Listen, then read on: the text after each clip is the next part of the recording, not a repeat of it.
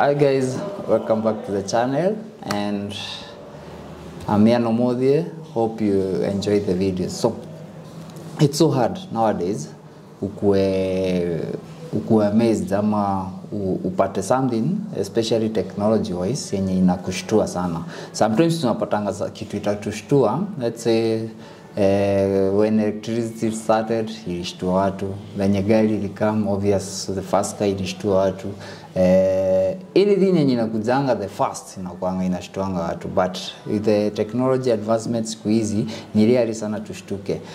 I know in our heads tuna expect movies and vitu zingine zime to introduce to many aspects zenye it's hard for us even to kushtuka. But last year December, let's say November 30th, that's December last year 2022, kuna hii technology ilitokea inajiita ChatGPT. ChatGPT is an AI, inajiita ChatGPT AI, ambayo ina behave like a human, literally. Let me tell you something. For 2022, that was my biggest surprise, and also the biggest, let's say, gift nilipata ambayo sikupewa na mtu. ChatGPT is a human, it's an AI yenye ina interact with you like a human, and it's chat based. Ambayo when you give it any command, literally any command inakupatia reasonable results. Kuna huyu mjamaa anajiita Jordan Peterson alisema it's the best humanity resource ama humanity professor you ever find. So in this video nitakupatia ways in way unaweza itumia and in real life situations and hope utasaidika. So number 1, ChatGPT unaweza itumia in your day-to-day life in so many ways. Unaweza pengine sometimes tunashindangwa ama unatakanga kufanya unataka kujua kitu.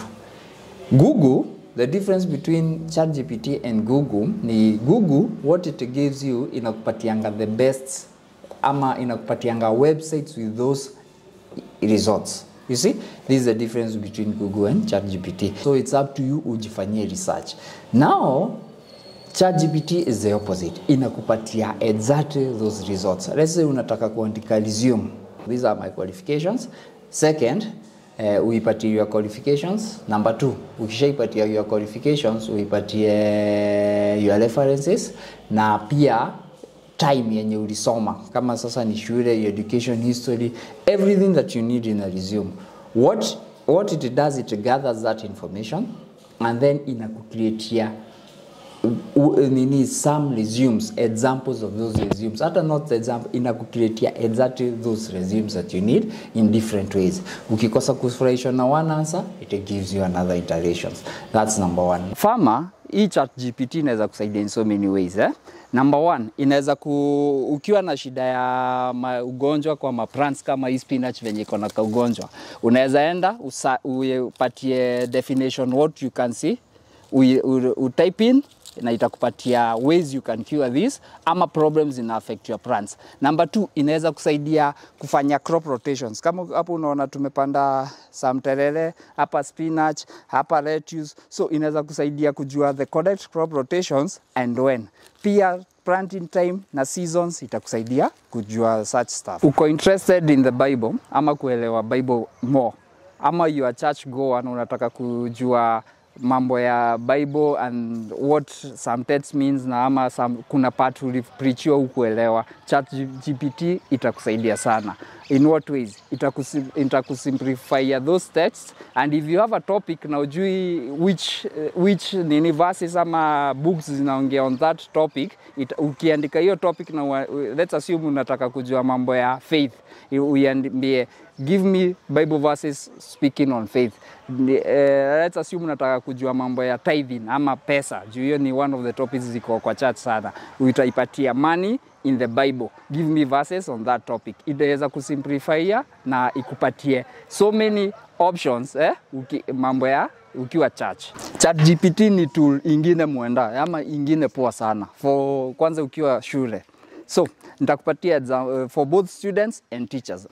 As a student, ChatGPT itakusaidia in correcting your grammar and vocabulary.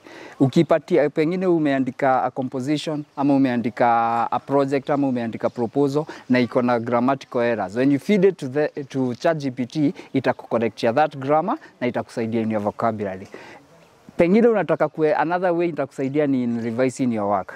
ChatGPT itakusaidia kurevise your work na kusimplify hiyo kazi yako na kuifanya into shorter terms ama shorter sentences. Another way itakusaidia ni in research. Sasa hapa ndo sasa ina kila kitu.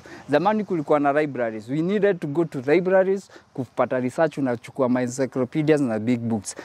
Internet ikakuja ikarahisisha kazi, but all it gave you ni links to those books ama links on to those texts. Sai ChatGPT is the book itself na inakupatia immediate response. So if you have a question uko nayo ama a topic you are researching on, ChatGPT itakupatia those answers immediately. So ChatGPT is going to help everyone in I think itasaidia everyone, even students, campus students. There are so many things unaweza fanya nayo.